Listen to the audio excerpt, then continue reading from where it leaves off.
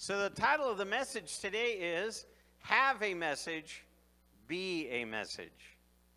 Have a message, be a message, or be one. Have a message and be one. So we'll get into this. You can sing this with me. I need sound. I don't know if it's on already.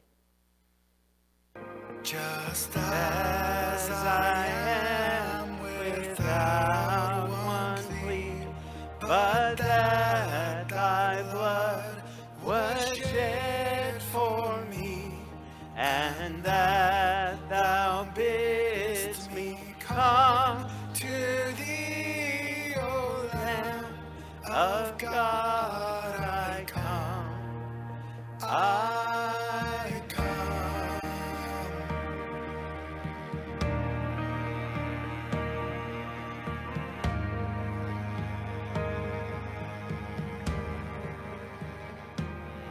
Just as I am and waiting not to rid my soul of one dark blot, to thee whose blood can cleanse each spot, O Lamb of God, I come, I come.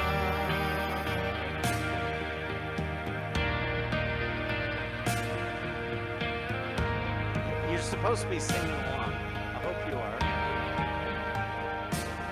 Just as I am, though tossed about with many conflicts, many doubts, fighting within and fears without, O Lamb of God, I come, I come.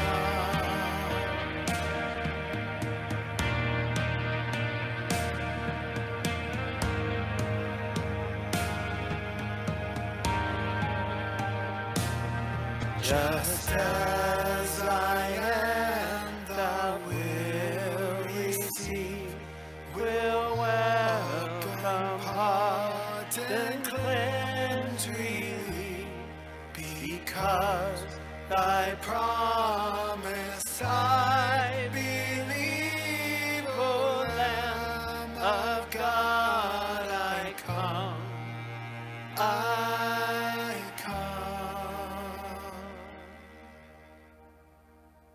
Hallelujah, amen. You know, that song is so essential. It's so essential because God loves to take us just as we are. He loves us enough not to leave us there.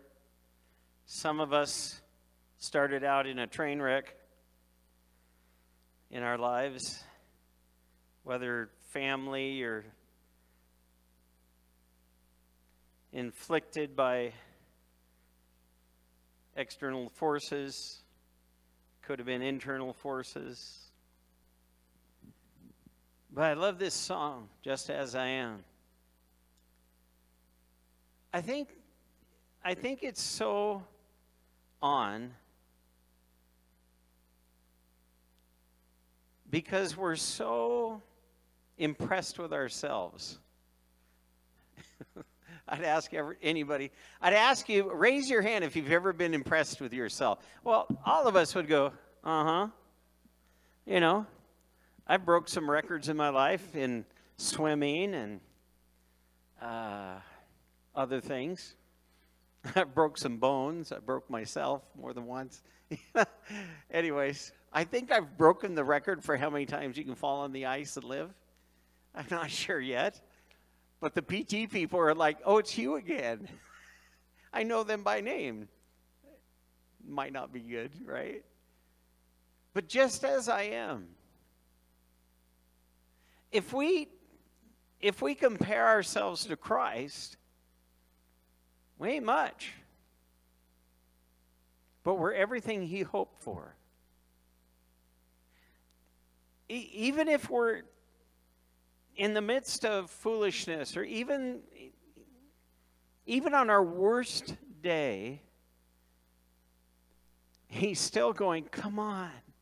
I have so much for you. I have so much more for you.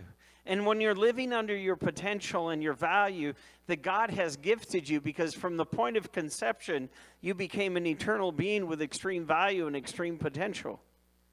And the devil right now is telling you, no, you're not. Do you know why he's saying that? Because he hates the fact that you could potentially live with God eternally in the eternal state. He knows that you are a weapon that God is forming and God is shaping and God is sharpening and God is preparing to use for his glory.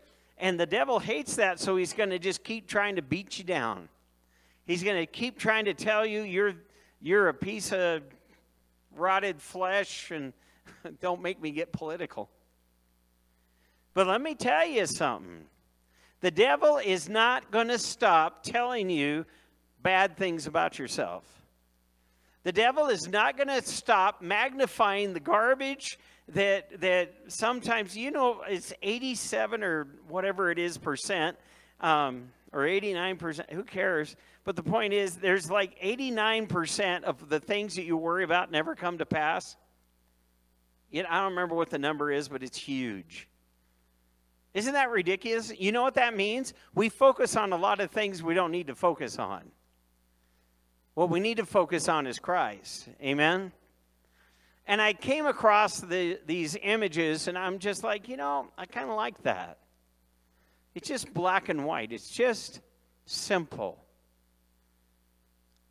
And I'm thinking of the tree off to the right hand. Well, it's your right too, right? Yeah. The tree off to the right-hand side, man, does it have a lot of hair. It's impressive. It's styling. But the one on the left doesn't have much of nothing on it. And the devil would look at us and say, you're not much.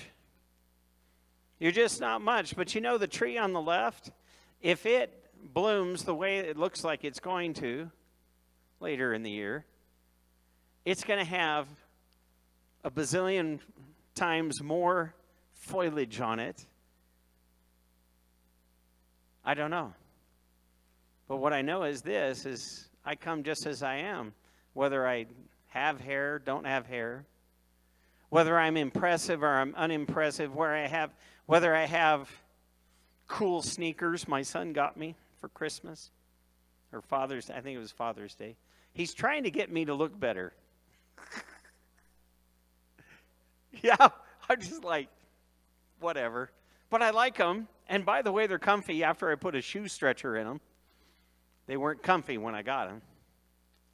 Just as we are. Just as we are. And so many times we try to clean up before we come up, before we fess up. And the Lord's going, why are you wasting your time? You ever seen somebody work on, for those who are engine people, you ever seen somebody work on an engine who barely knows what they're doing and how arduous or how torturous it is to watch them painstakingly walk over to the book, get an instruction. I'm talking about the service manual. And then, the big ones, the old big ones we had. And then they go over and they turn like 2 bolts, maybe 1. And then they go back over to the book. Actually, the book was over here. They go back to the book. They read one more thing. They come back to the engine. They do one more thing. They go back to the book. And then a race car mechanic walks up. This happened to me years ago. I was rebuilding a Ford 300. Some of you know what that is. But it's a straight 6-cylinder engine I had pulled out of my van. And anyway, we boarded out 20 over, shaved the heads, blah, blah, blah. It was a total rebuild. Well, I don't want to mess it up. I didn't have a lot of money, so I didn't want to hurt any parts. So I'm walking back and forth from the book, and I don't remember why I couldn't put the book closer, but I'm walking back and forth. And I mean, it was torturous, my friend said. He had walked in. I was yard foreman at the wrecking yard, only because I'd put the pieces where they belong and label them. Anyways, and he walks in. He was our mechanic. And he truly was a race car mechanic. And he finally just goes, I can't take it anymore. Bring it up to my shop. So I'm like, serious?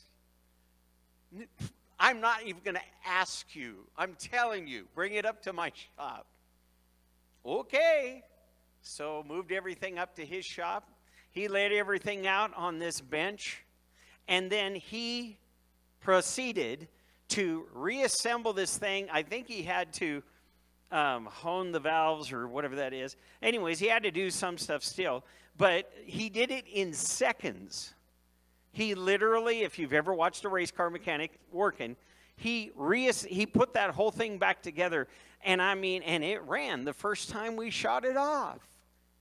I'm like, well, probably would have happened if I got it done.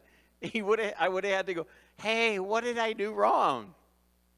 Anyways, I was in awe. Seriously, I was just like, wow. Because I've rebuilt some engines before, but this guy was, I mean, he just laid it out, and then it went, whoop, all back together. And he goes, there you go. I couldn't stand it. And he said that. It was so funny. But I mean, some of you ladies, you know, I don't know, my sister Annetta, who passed, she was mechanical. My family's mechanically inclined. Anyways, we have a high aptitude for that. But some of you others, there's other things that you're good at, whatever it might be. You know, so for instance, if you're one of those people that type and you're on the keyboard and you're hunting and pecking, it doesn't really drive me crazy. I'm just like, if you'll give me that, I can get that done in 3 seconds, right? And then I had a guy that worked for me at Newport, Fred Meyer, that was one of the fastest in the world. He actually was in competition for keyboarding, for how fast he could type. And so I had these huge reports I had to do. I think it was once a quarter, something like that. And I would take them to him, and I'd go, I'll do something, even though I didn't have to do it this way. But I'd tell him, I'll do something for you if you'll do this for me. Because it was pages and pages and pages and pages of reports. And I had to consolidate and put it all together and then shoot it to the main office. Well, anyways, I'd hand it to him, and he would go, let's see, he would look at the page, he'd never check the screen, and he'd just go, zzz, zzz. And I'd be out doing something for him, and a couple minutes later, he's done with pages and pages of reports, inputting. All I'm trying to say is there's a difference between somebody who knows what they're doing and don't. And the Lord knows what he's doing, and we don't. I have been privileged in my life to sit under some amazing people in teaching, training, and coaching in my life. And I'm so grateful for that. But I can say this, I'm glad that the Lord takes me as I am. I'm glad the Lord has taken you as you am. It's good English. Because we're the one that he loves. And his love never fails. Because it never fails. So I want to take a historic zoom back in the time. And we're going to start from Ur of the Chaldees with a guy named Abram. And this guy named Abram was just as he was, according to, I think it's the book of Hebrews, but according to the scripture, it says that Abram and his dad, Terah, and his brother, what is it, Nahor or something like that. Anyways, but his family and his half-sister, Sarai, they lived in Ur of the Chaldees, and the Lord knocked on his life and said, hey, follow me. Leave everything you know and follow me. And as he began to follow and as he began to grow, at a measly 100 years old, God renamed him Abraham because he had a message. He went from somebody who couldn't have children to somebody who could. And some of us are people who couldn't have spiritual children that can have spiritual children.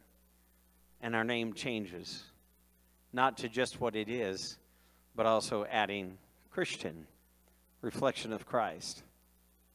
Isaac and Jacob, Jacob's name changed to Israel, which means Prince of God, because he had work to do, and he's the one that God used to grow him up. Oh, and I wanted to just mention this. The question came up recently, why do we love Israel? Why do so many Christians love Israel? That's because it's Israel, the Israeli people are the ones who owned, the ones who received the law and the prophets, the ones who received the great and precious promises of God. They're the ones that the Messiah was birthed through. They're the ones that God has said, if you will bless them, I will bless you. If you go against them, I'll be against you.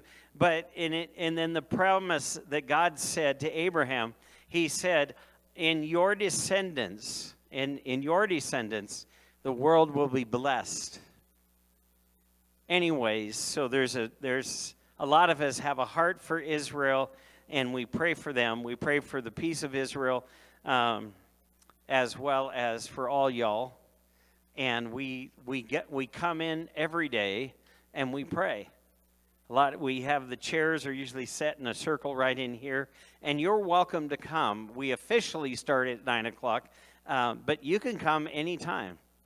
If sometimes before 9 o'clock, you might catch us that early, and sometimes we are. But if you come in at 9:30, we're still going to be here. So it's not about what time you get here. It's not how long you can be here. I know when I was in business, a lot of things like this, I was able to go in and be there for a few minutes, and then I have to go. And we would love to have you come and be a part of our prayer team, because it makes a difference. Amen? So I just wanted to mention that a little bit about Israel. Sometimes the question comes up. You might not know this, but the top of the Dead Sea, the water of the Dead Sea, is the lowest point on planet Earth as far as what you can touch. Now, obviously, under the ocean, there's some deeper places, but most of us can't quite swim that deep. But as far as, and this is my thoughts on that, is that God said, this is where, and the scripture actually calls Israel the center of the world. He literally says that. And it's the lowest point on the face of the earth, like God took his finger and went, here's where I'm going to make my stand. And throughout history, this is where he does make a stand. And he's making a stand to this day. And we're grateful for his help. That's for sure.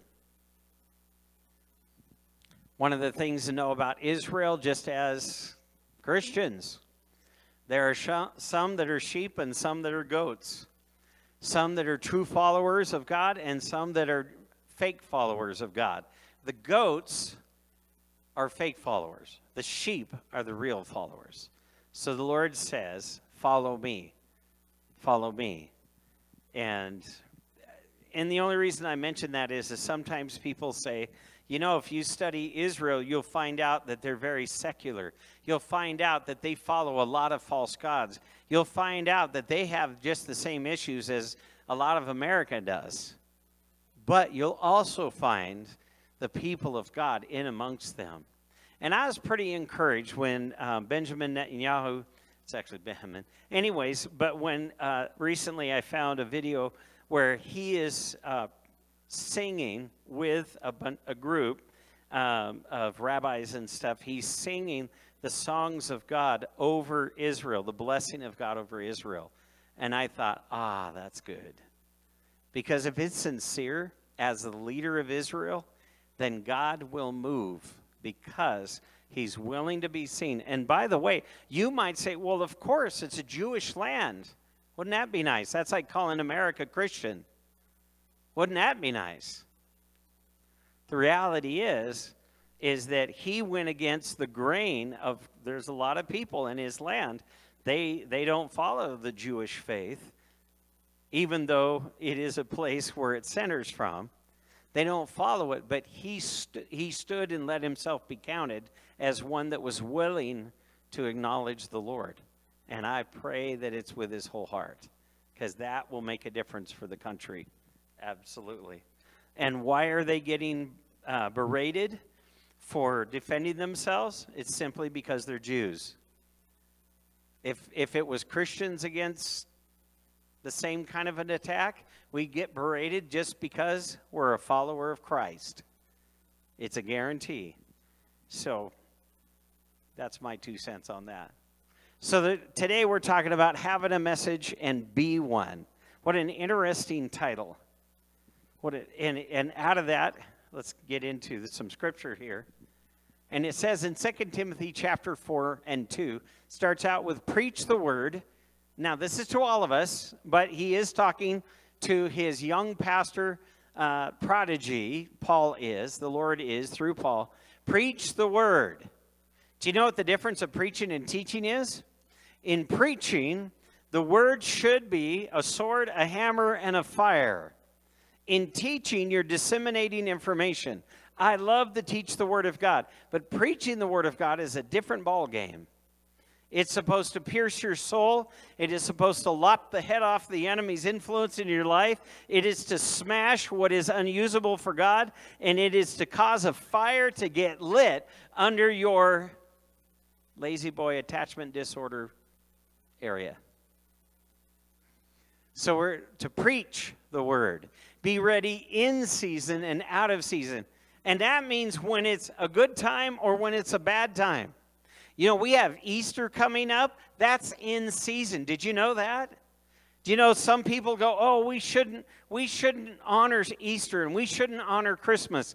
Whether they started out correctly, whether they have the right background, wrong background. I mean, I've done the studies. I've been through those college courses, yada, yada, yada. And let me tell you something. I love any opportunity I have that the world gives me to talk about Jesus openly and his resurrection openly, his death and abuse openly. That's what Easter does for us. And Christmas helps us to be able to communicate Christ Mass, Christ gathering. It's so good. And whether it was picked on the exact right days, who cares? Because it gives us an opportunity to preach the word in season and out of season. So I'm just telling you, let yourself get over it. Okay? I have some good friends, man. They just get these big knots in their shoulders and they start getting crazy and they're just like, oh, we can't do that. And I'm like, why? I worked in retail for 21 years, and the one thing I know is they screw everything up and make it all about sales. I loved holidays before I got into retail. And then I loathed holidays. When you have Christmas on the same aisle as Halloween, makes you go, you know, that's something that never would have been done in this country years ago. But it is an absolute picture of how this country is living. We're going to have our Satan and our Santa. Anyways. So be ready in season and out. Reprove, rebuke, exhort with great patience and instruction. If you want to know what rebuke and exhort are, ask me later. And it goes on to say, for the time will come. We're here, guys. The time will come when they not endure sound doctrine, but wanting to have their ears tickled. Oh, I only hear what I want to hear. They will accumulate for themselves teachers in accordance with their own desires, and will turn away their ears from the truth and turn aside to myths. How do we stay on the right road? We stick to the Word of God. We can deliver it differently. You know how I know that? Because I've done clowning. Seriously. I know I'm usually a clown. But I've done clowning.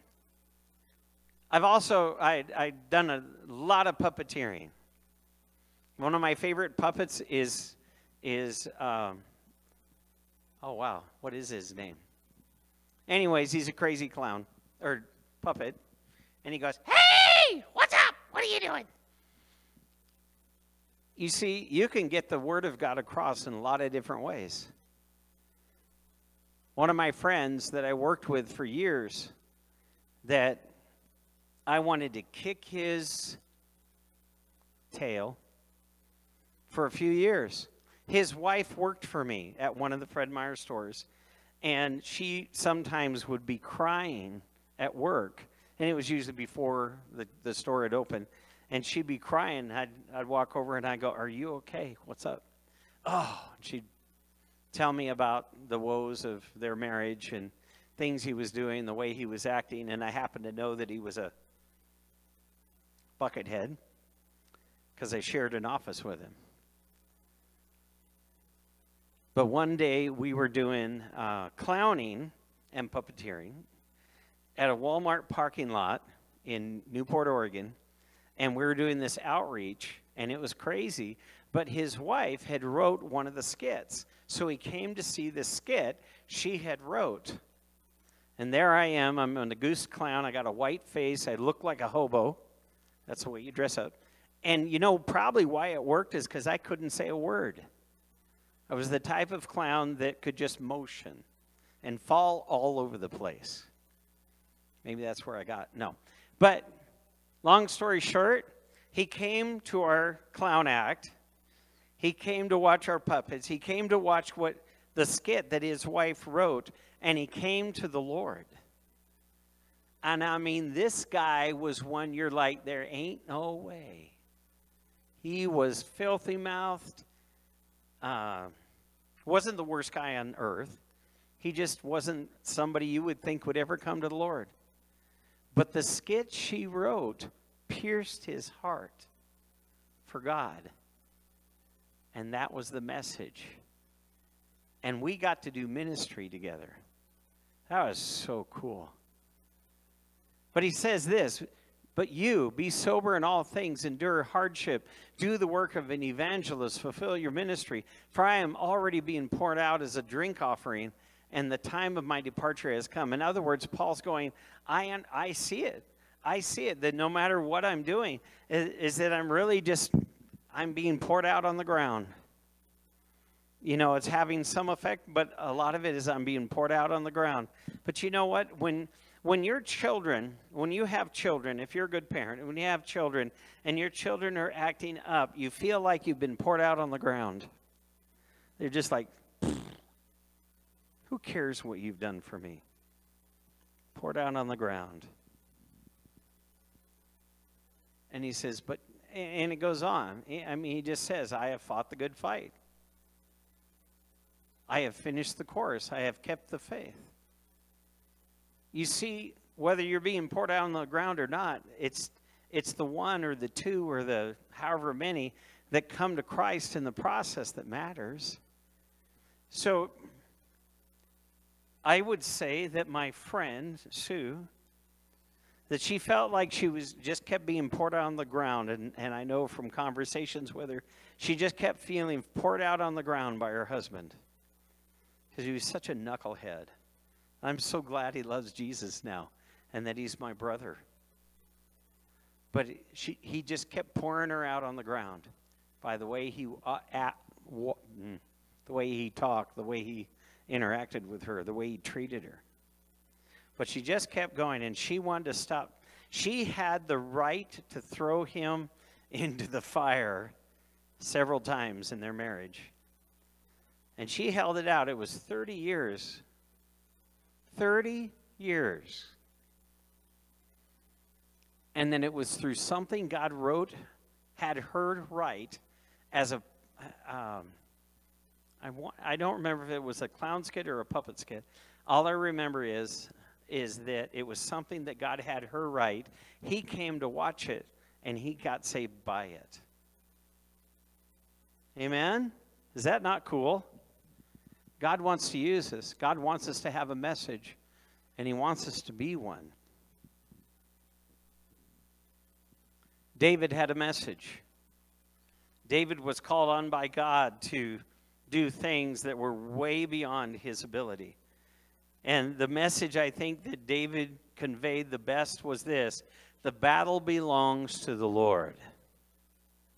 David was always asking, Lord, how would you have me to fight this battle? When he would go up in a battle, sometimes against the exact same group of people, and he would still say, Lord, how do you want me to fight it this time? And the Lord would tell him, well, don't, and David, one of them, he goes, you want me to do it just like last time, right? Nope. This time I want you to set an ambush, and I want you to do this, I want you to do that, and then I basically want you to watch. And so they did. And they routed their enemies, and then they got to participate in the cutting of the hair and anything else that moved. John. Oh, David's message is the battle is the Lord, and he was won by being a mighty warrior. You see, David never hesitated to go into battle other than the momentary hesitation of, God, how do you want me to fight this battle? He was a warrior for the Lord. Amen? What's John's message? Make straight the path of the way of the Lord. Make straight in your heart the way for the Lord to come. Make it straight. And what was John? How did John live the message out as being the one? He spoke boldly while he was threatened ongoingly. And remember, John the Baptist was the last Old Testament prophet. John the Baptist was part of the priestly line. You may not know that, but he was part of the priestly line. He could have lived nicely in those days. He could have lived very well in that day, just being one of the priestly kids. He could have had it easier. He could have had people bowing to him and people saying, oh, Rabbi, tell me this, and oh, Rabbi, tell me that. But instead of that, he went out and did what God told him to do to help make straight the way of the Lord in people's lives. And how he was one is he spoke boldly exactly what he needed to say. And one of my favorites, when he goes, you brood of vipers, who told you to repent? Do you know that doesn't get you fanfare when you tell people they're a brood of vipers? They get a little nervous about you. And then Herod. He was so bold that he even tells King Herod, who was a puppet king, yes, so he's basically a sub-governor, but anyways, but he had the right to kill him if he wanted to, and he said, it is inappropriate for you to have Herodias, the wife of your brother, as your wife. It is not appropriate. You see, he didn't change his message for nobody. And that's why he was able to be who God needed him to be. And he did it so well, he got his neck stretched over it. Actually, they didn't stretch it. They just trimmed it. Cut it off with a sword. Just for doing his job. Because he was one. He was the message. Jesus Christ, his primary message is the kingdom of God is near, or the kingdom of God is at hand. And I love it, and I just tagged on his, how did he live it out? He didn't want heaven without us, so he brought heaven down. So he had a message, but he was the message. Well, of course, everything's about him. We know that. The whole scripture, all of Scripture is all about him in its fullness.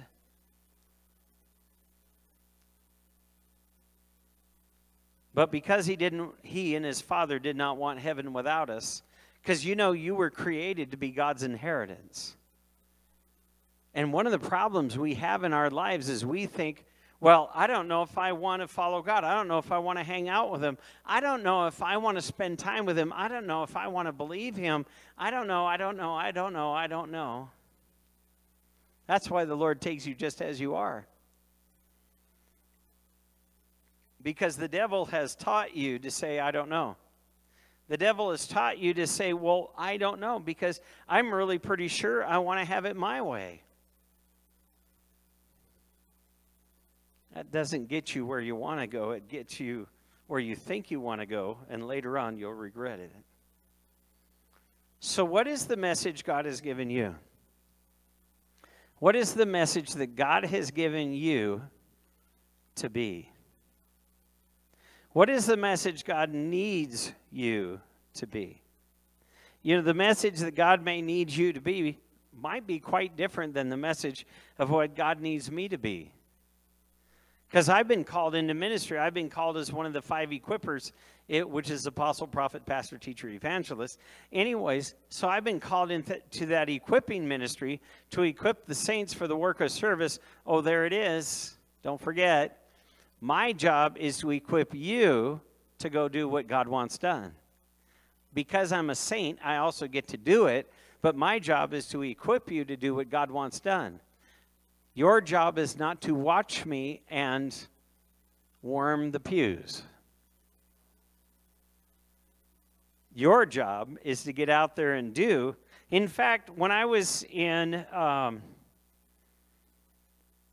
throughout my life, I've gotten to be in management positions, and I'll never forget, after the second or third one, I asked the Lord, I said, Lord, why? Why do I keep getting in management positions? I don't care if I'm in charge, and that is who I am. I don't care if I'm in charge. I said, why? And he says, because I'm training you to be a leader. And I went, oh, okay. I'm okay with that, if that's what you want me to be. So I've been a trainer all my life. What is the message God needs you to be? In Ezekiel chapter 12, Ezekiel is called on by God. And if you really want to have a cool ministry, try to emulate Ezekiel.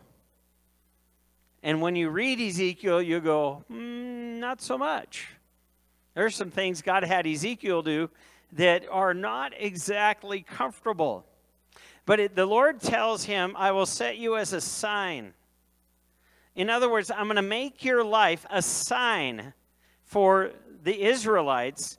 And for instance, one of the things he had him to do one time was he had him to gather all of his luggage together and then literally dig a hole through the city wall.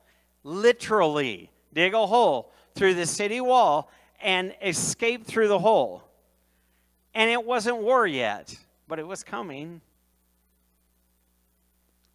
As a message to the people of his day where he was at, that, by the way, captivity is coming for you.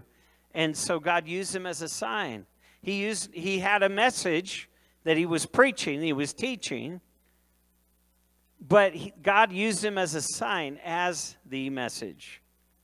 Genesis 6, we see that God calls Noah to build an ark. And his message is, repent, or you're all going to drown and die.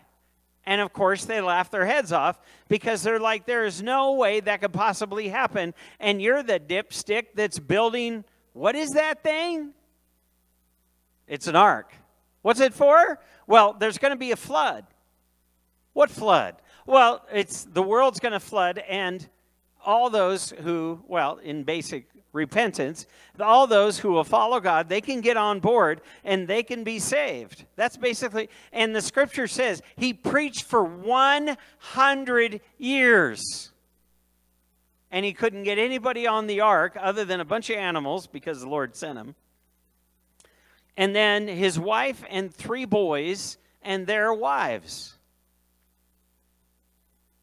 It doesn't say that the kids qualified, by the way, but they qualified by Noah's righteousness. And we know that 2 of the boys did a pretty good job. Ham, not so much. But he preached for 100 years. How long is God telling you to minister to your family and your friends, and you're not seeing fruit? And I'll be honest, I know what it's like to give up. When I was, I think, 19 at the time, I was 17 when I rededicated my heart to the Lord, and I started praying for my family, my sisters, and so on. I kept praying, and I was fasting for them, and I was praying and fasting for my mom, and on and on. And nobody was changing. I might have actually still been 17 or 18. When I made this statement to the Lord one day, I was just frustrated because they weren't having what I was having, and they didn't want it. I just said, well, that's it, God. I'm sick of it. I've done everything I can. Even if it was 2 years, isn't that nothing? But I was like, I'm done. I'm done trying to bring them to you. They're not going to come. Just do what you're going to do with them.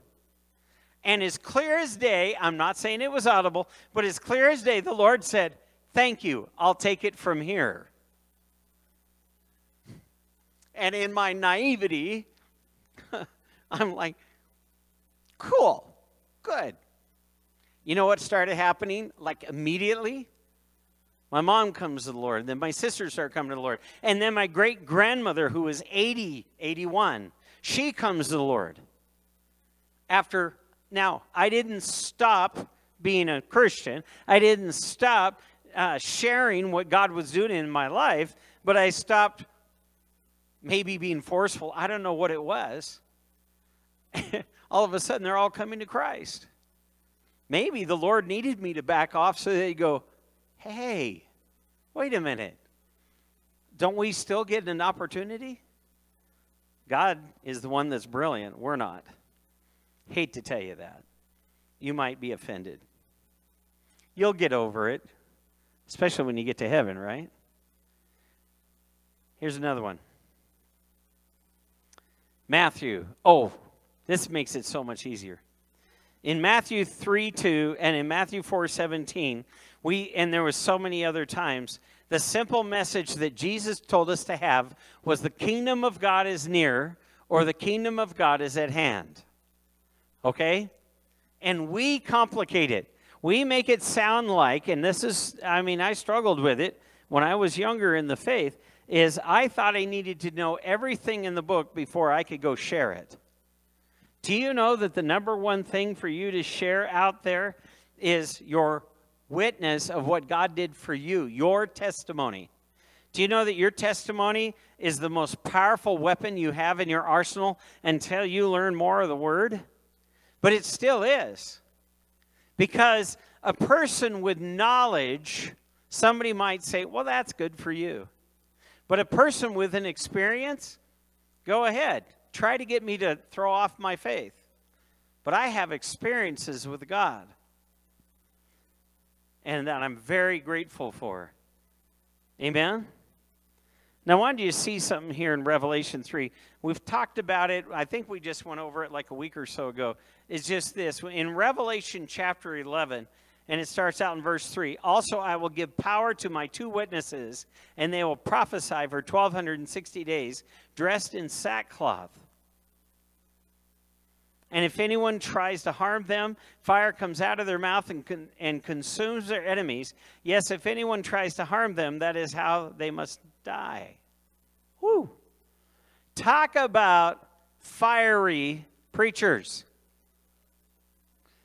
You see these 2 show up. It's, could be Enoch and Elijah because they haven't died yet. But whoever it is that these 2 witnesses are, that God sends, whoever these 2 are, we are, if we understand it correctly, the church is taken out of the way. These 2 show up and they facilitate the rebuilding of the temple. And they are God's witness in the world when the church is taken out. But the point is that they have a specific message. The kingdom of God is at hand, turn or burn. And how they know, how people knew whether it was turn or burn, is when they tried to attack them, they got burned. Literally, fire came out of their mouth. Some go, oh no, that's just how they talk. No, it's not. It's literal fire. If you want to know, test it. If you're still here, you don't want to be. But these guys had a message that the people needed to repent and be saved, and they were the message. They lived it out. That's what God is asking us to do. So what is the message that God has given you? What is the message that God has placed upon your heart? And if you're taking notes, now would be the time to just jot down. It can be a single word, it can be several words, or if you don't have something with you, then try to remember it by association of the Lord saying, this is the message I have for you. We know the base message is simply this: the kingdom of heaven is at hand. Either grab it or wish you had. Right? It is that simple. Oh, and by the way, there's people who will hate it. Get over it. You know, since we're a target anyways, well, let's be a target worthy of our death. Serious. If we're going to be attacked by the enemy anyways, then let's at least earn what we get. You might say, well, that's kind of martyr mentality. No, we don't choose to be a martyr. If God needs us to be a martyr, that's his choice. Because he has a choice to spend us any way he wants. And you might say, well, Pastor, you're not being very encouraging to get me to want to come to Christ and follow him, because you're making it clear that if I do, I'm going to get attacked, I'm going to get abused, and I'm going to get misused. Well, welcome to humanity. But the difference is, if you'll come to Christ and you'll follow him, what you'll find out is you have somebody that's with you, somebody will give you power, and somebody that can even, quite frankly, make you unable to be caught or able to be seen, as he's done even with our soldiers. Do you know God still uses hornets? I love that. You know he's still doing that in Israel? Woohoo! Look it up. It's pretty cool. What message has God given you to speak? My friend has been given by the Lord to be an evangelist. To be saying that the kingdom of heaven is his hand. Repent and be saved. You may not be called into the 5 equipping ministries, which is apostle, prophet, pastor, teacher, evangelist, which, by the way, are still all true ministries today. Apostle, prophet, pastor, teacher, evangelist. They are equippers of the saints for the work of service. But those are offices. So how are you going to be that message? What creative ways has God gifted you? And you may say to yourself, well, I've got to get rid of some stuff so that God can use me. I have a good friend that has been a biker. I don't know if it's all his life, but most all of his life. His bike is way cooler looking than mine. And his Harley. And when I had him in a training class that I was doing, and he said to me one day when we were kind of alone, I think only his wife was there, he said, Pastor Norm, I feel like I need to get rid of my motorcycle and all of my biker stuff. In order to follow God with all my heart. And I said, did God tell you that? Well, I just think I need to, he didn't say he wanted to be as bald as me, but anyways, and I looked at him and I said, you better be sure that's God. Because I personally have a biker friend that I would not want to have met him in a dark alley. He very much looks the whole part. And he's not small. But he loves the Lord with all of his heart. Even the Hell's Angels let him hang out. Because he doesn't attack them. He's leading them, and he's led a few to Christ. And of course they come on out. And so I said to him, you don't change a thing unless God tells you to change that. But I will tell you this that I've learned in my life. If you're around a group of people that are cussing all the time and doing things that you ought not to be doing, you need to limit your exposure so that you're not influenced by them. Oh. I even have a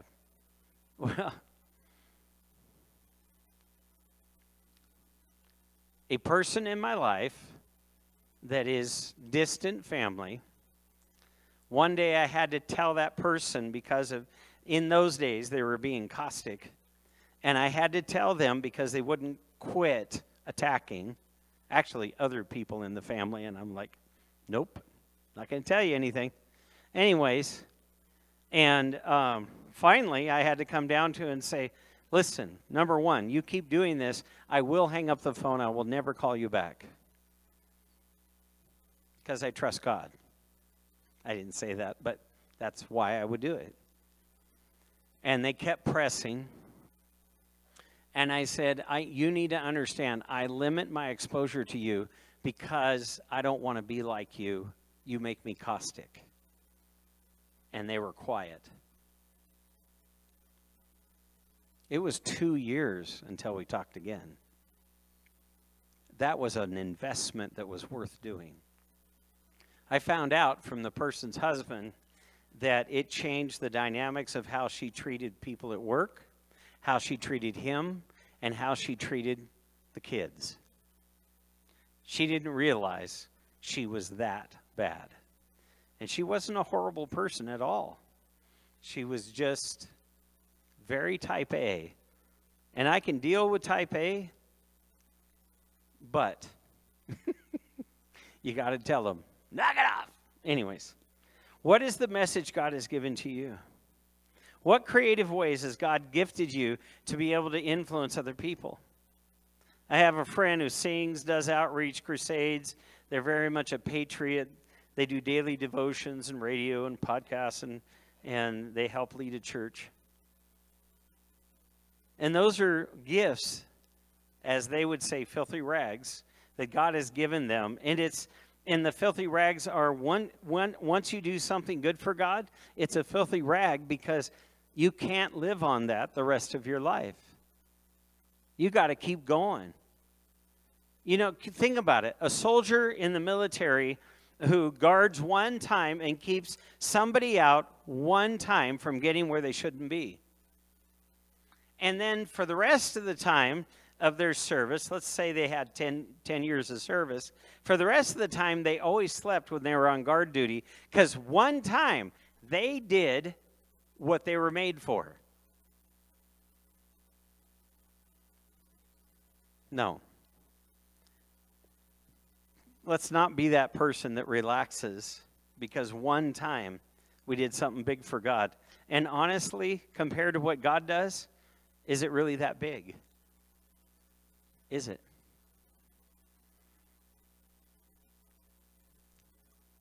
One of my favorite songs is that Jesus is the only name to remember.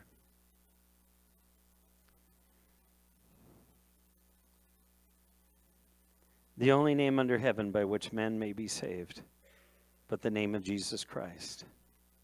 By the way, your name will never be the name by which people will be saved. Years ago, they wanted to put my name on the sign, which is, hey, the sign guy actually called me back. We may get one someday. But the point is they wanted to put my name on the sign, and I said, no, thank you. Well, I'm just not interested. And somebody might say, well, why? Well, they did say why. And I said, because it's not my church. It belongs to God. It doesn't belong to me. We all belong to the Lord, don't we? We are His. In fact, did you know this? This campus is owned by God, not by people.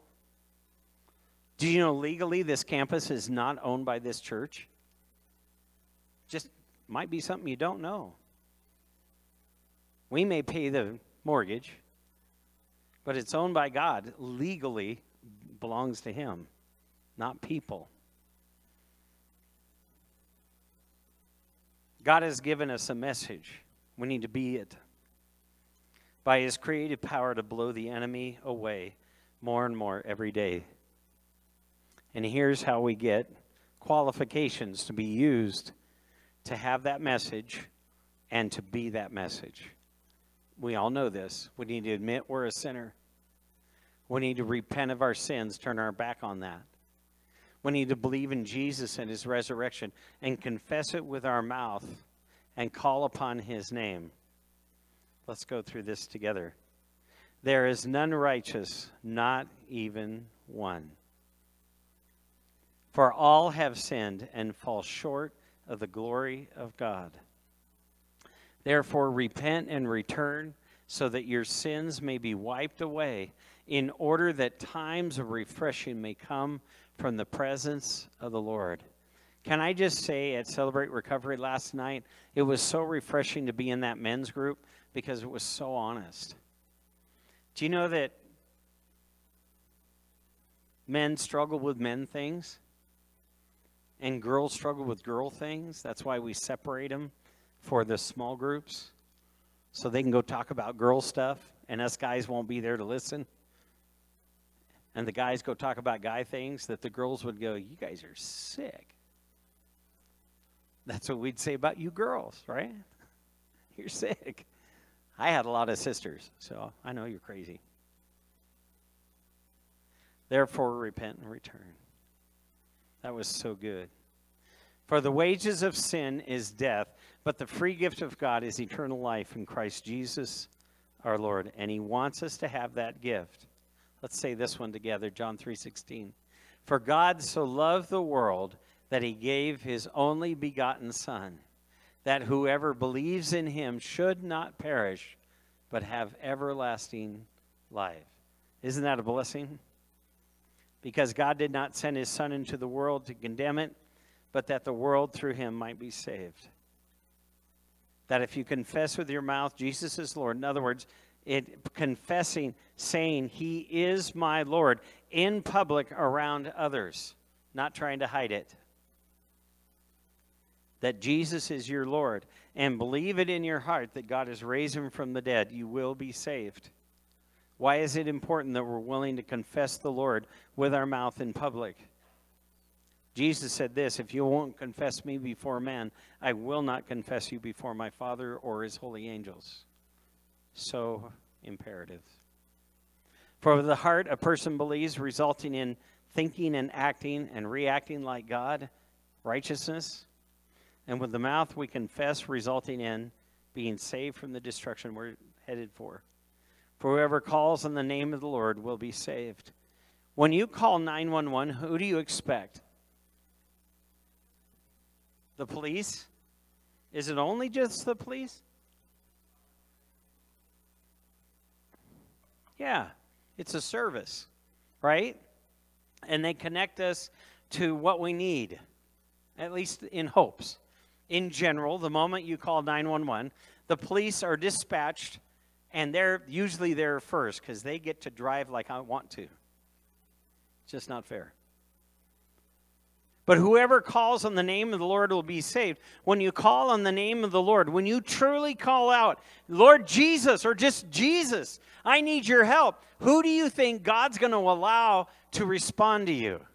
When you come to Jesus for your help, when you are sincerely asking him for help, do you think he's going to let Satan get in between it? No. But you better stay in faith. And you have to believe that you're going to receive because you called. Because if you don't, he says, you won't receive a thing. You'll be double-minded, unstable in all that you do. So many people that are diagnosed to being double-minded is just that. They're just double-minded.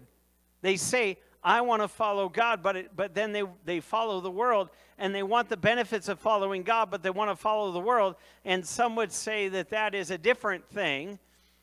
And not all, but many of them, it's nothing to do with the chemicals of the brain. It's all to do with the attitude of the heart. Staying centered with God. Call upon his name. Believe he's going to respond to you, and you will be saved from the destruction you're headed for. So the question is, have you received that salvation? And I still have Mary and Joseph on there, and the reason why is that it's easy for people to forget.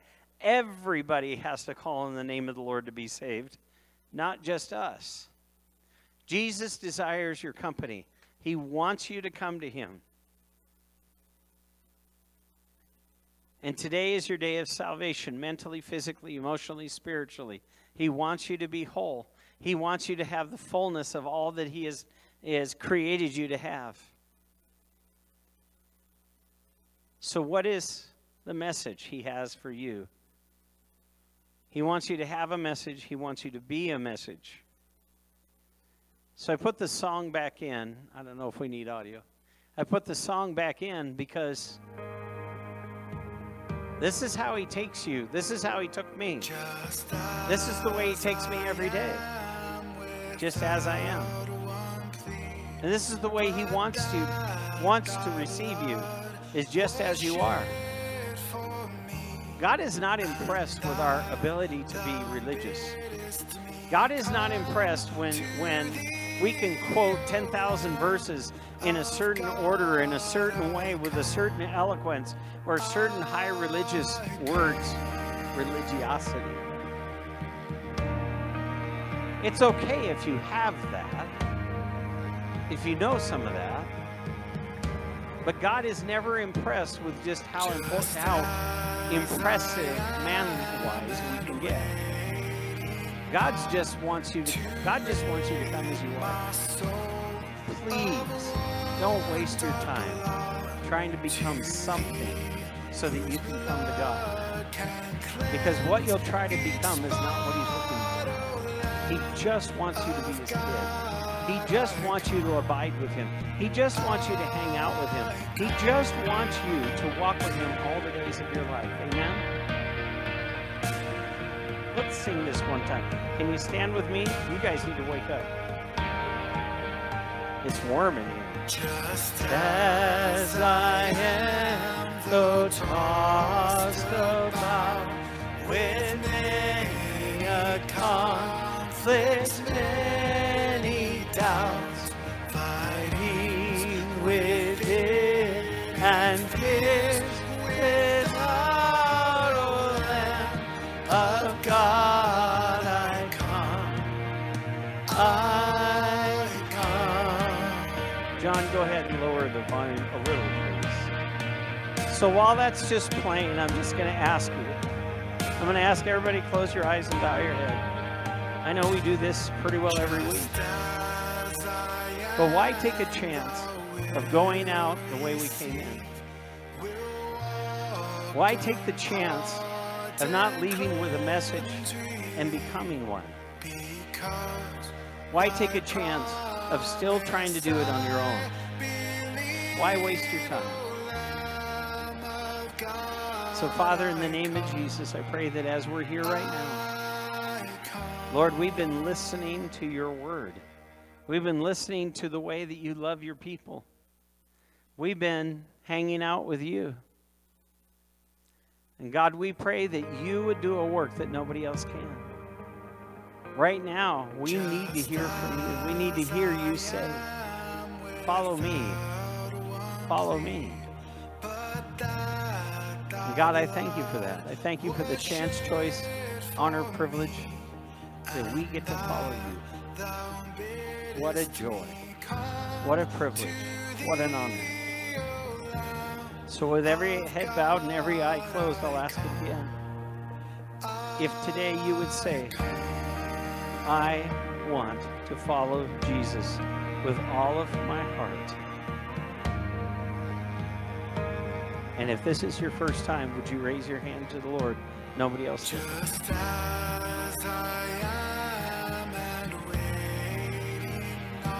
Maybe that's you and it's not your first time, but you want to go further with Jesus than ever before. I raise my hand to that one. The Lord wants us to go further with him than ever before. So let's pray this prayer together. Dear Lord Jesus, I come to you today.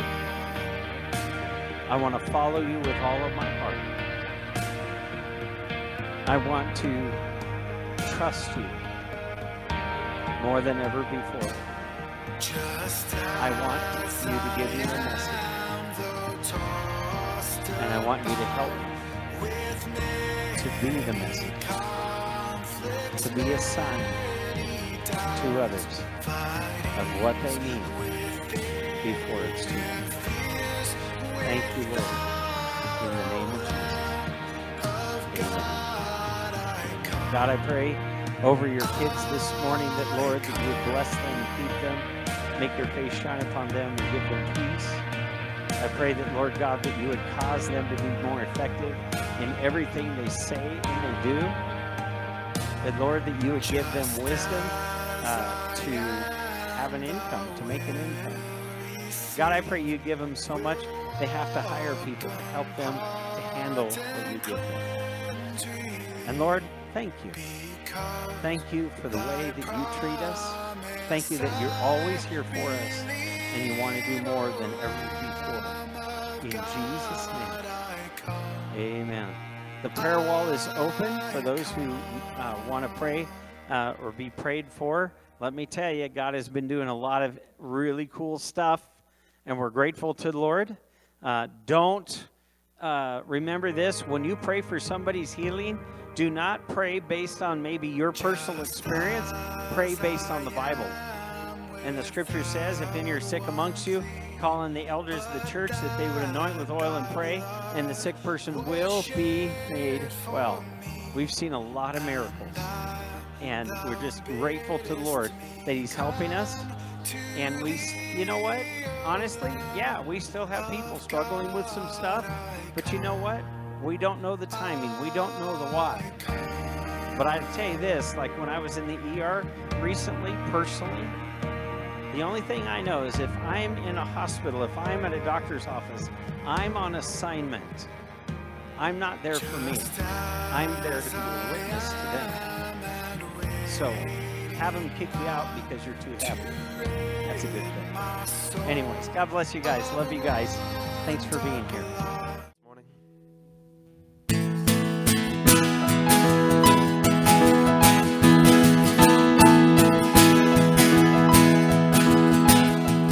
I searched the world,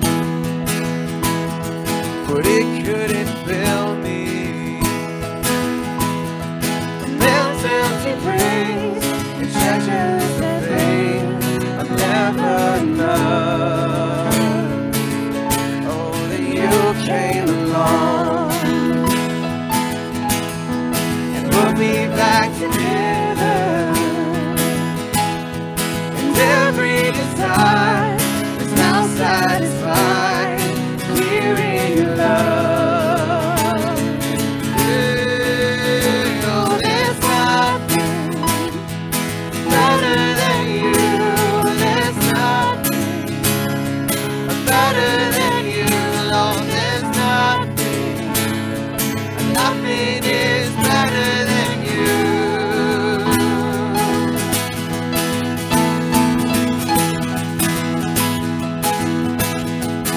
I'm not afraid to show you my weakness, my failures and flaws. Lord, you've seen them all, and you still call me friend. 'Cause the God of the mountain is the God of the valley. There's not a place your mercy and grace won't find me again. No, there's nothing better than you. There's nothing, God, that's better than you. Lord, there's nothing is better than you. I was searching, I found. Oh, there's nothing better than you.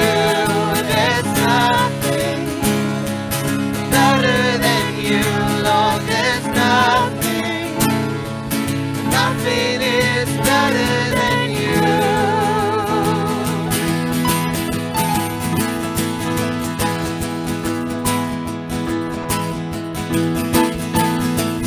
All right, we need your help. Turning morning to dancing.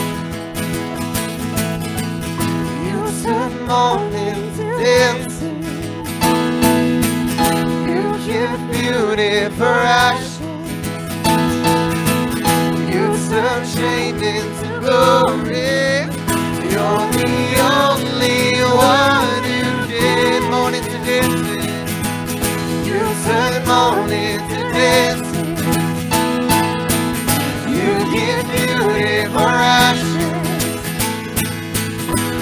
turn shame into glory. You're the only one who can turn in my grave. You turn grace into gardens. You turn bones into armies. You turn seas into highways. You're the only one who can. You're the only one who can. Oh, there's nothing better than you. There's nothing better than you, Lord. There's nothing, and nothing is better than you. Oh, there's nothing better than you. There's nothing, God, better than you. Lord, there's nothing, nothing is better than you.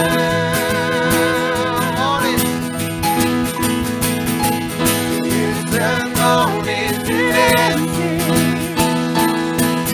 You give beauty for ashes. You turn shame into glory. You're the only one who can. You turn grace into gardens. You turn bones into armies. You turn seas into highways.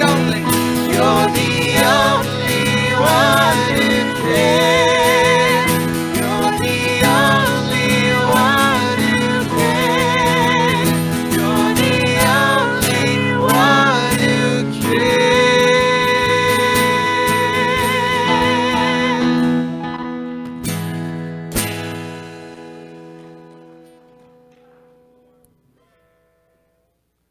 Oh, it is so good to be back. If you haven't noticed, I've been gone for a little bit on sabbatical. And let me tell you what an amazing experience. It has been a little bit since I've taken a step out of ministry, taken a break to focus on my own faith. And let me tell you what, if you have things in your life that is maybe distracting you, that is maybe taking away your focus on what it should be, or maybe you need to reorient your focus in what you are doing, take that break, take that step away, because let me tell you what right now, I feel so much better than I have in a long time when it comes to my faith in Jesus Christ. Where I'm supposed to be, where I should have been, I feel so much better right now, and I feel like I can serve so much better.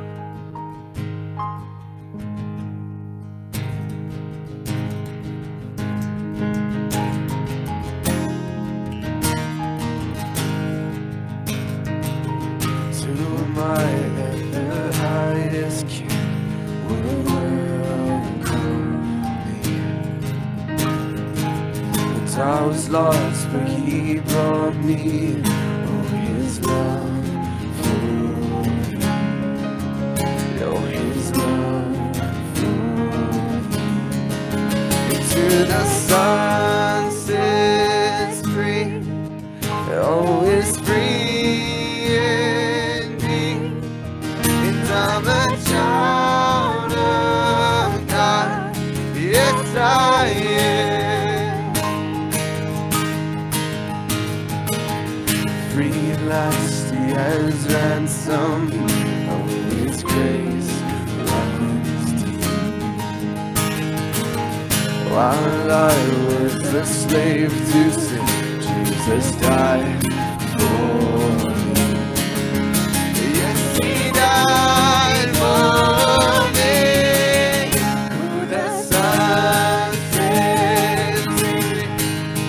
Oh, it's free indeed.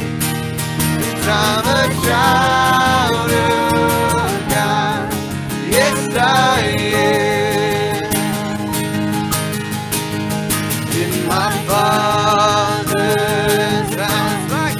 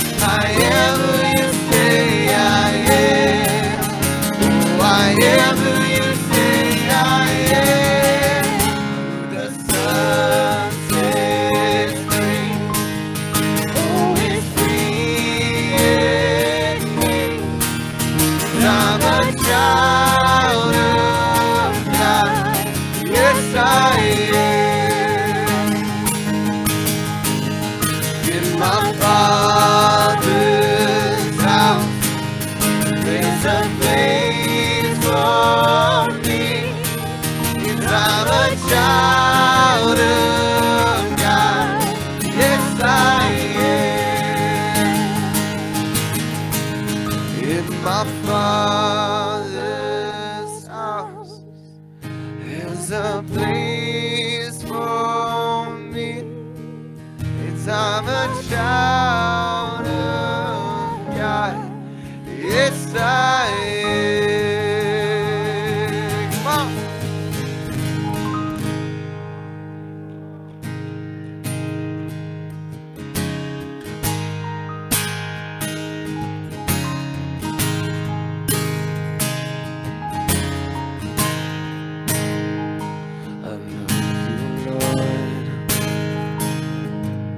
For your mercy never fails me.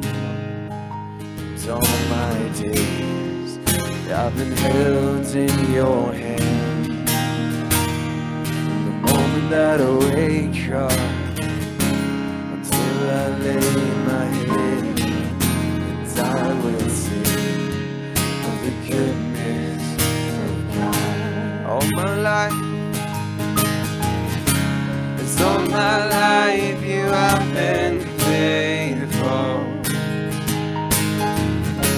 It's all my life you have been so, so good. With every breath that I am able, and I will sing of the goodness of God. I love your voice. You've led me through the fire on darkest nights. You are close like no other.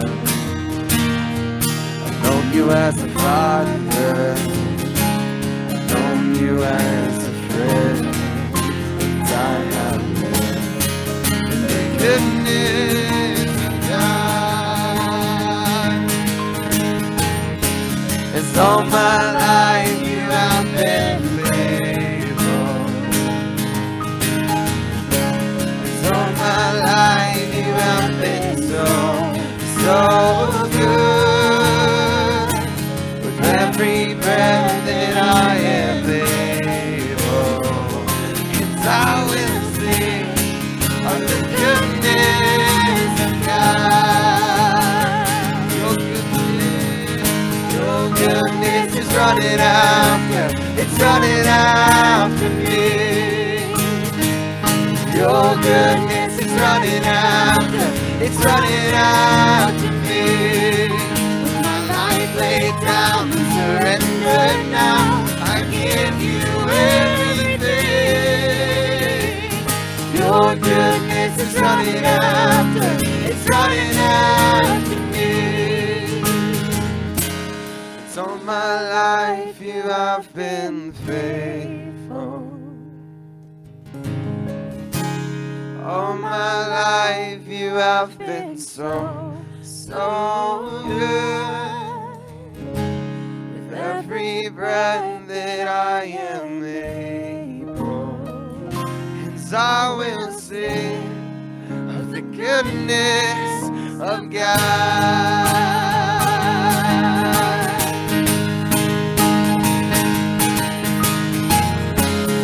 All my life you have been faithful. And all my life you have been so, so good. With every breath that I am able, and I will sing of the goodness of God. And I will sing of the goodness of God. And I will sing of the goodness of God.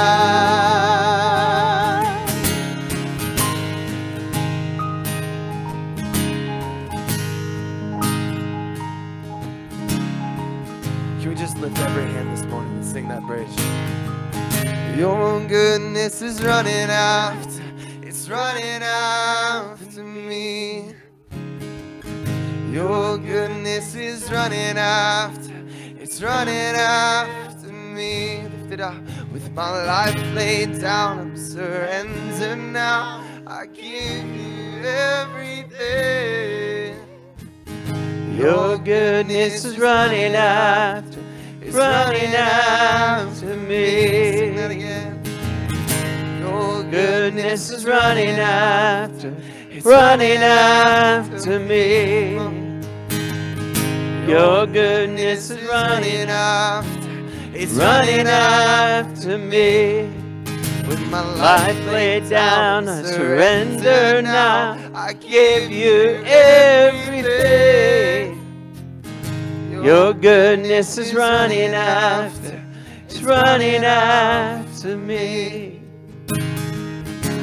And all my life you have been faithful. And all my life you have been so good. With every breath that I am able, I will sing of the goodness of God. all my life. And all my life you have been faithful, oh Lord. All my life you have been so good. With every breath that I am able, I will sing of the goodness of God. Oh, I will sing of the goodness of God. Oh, I will sing of the goodness of of God.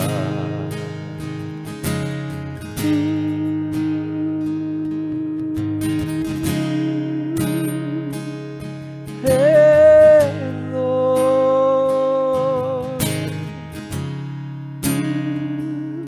love you, Lord, Lord, oh God.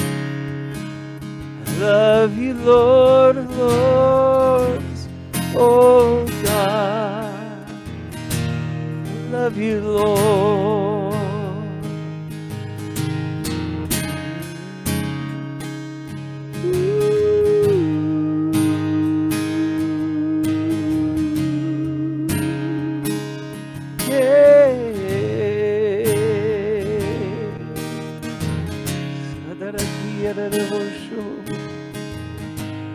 All my life you have been faithful.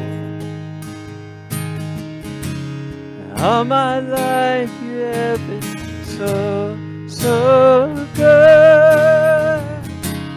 Every breath that I am able, I will sing of the goodness of God. All my life you have been faithful. Oh, all my life you have been so good. Every breath that I am able, I will sing of the goodness of God. I will sing of the goodness of God. Ooh, yes, Lord. God, you're awesome, God. You're worthy, Lord. You're worthy, Lord. You're worthy, Lord. Hallelujah to your name. Ooh.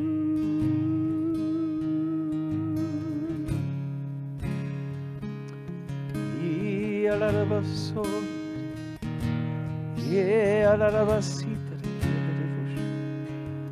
Hey, na la masia de la kitty bush. Hey, that I see the book. Oh, yeah, that I see the book. Hey, na la masita de kia de bush. Oh, that I kia see. Yeah, la la bosso.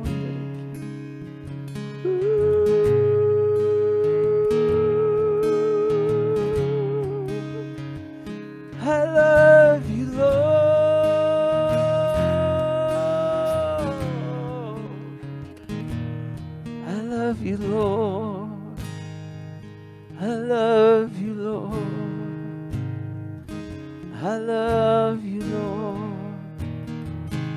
I love you, Lord.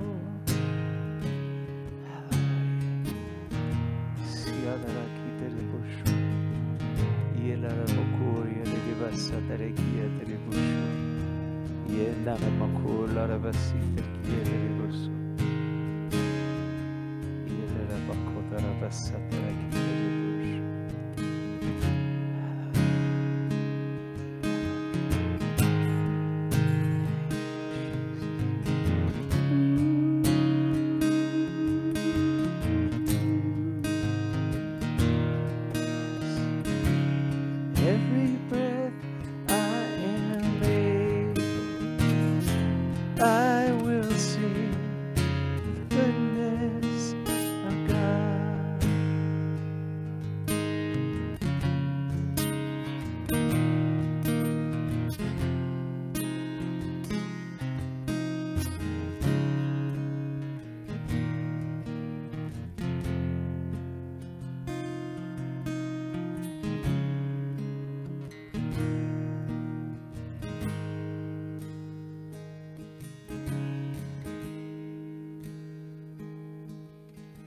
Lord, we want to thank you for your intimacy with us.